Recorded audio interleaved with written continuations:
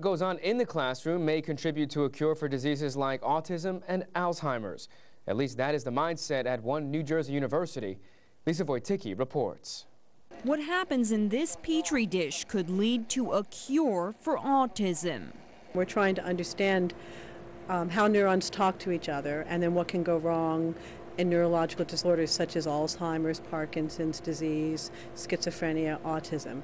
Dr. Jamie Weiss is an assistant professor of biology at William Paterson University. She and junior Michael Gonzalez are regrowing the DNA for a molecule found in patients with autism.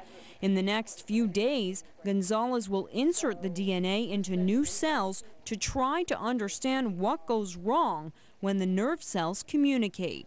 In a lot of these disorders such as autism, there's some evidence that nerve cells are not talking to each other properly, and when they don't talk to each other properly, sometimes they don't get used. And here at William Paterson University, graduate and undergraduate students are working together, hoping for the same results.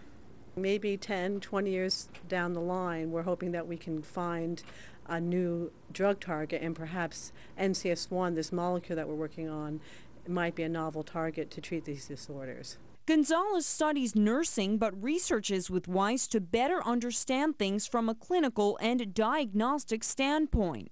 When you order a test or something done, this shows you the actual experiments behind the test. For instance, from this research study, he's seen firsthand that brain cells need calcium to communicate. There's evidence that if brain cells don't talk to each other, they die.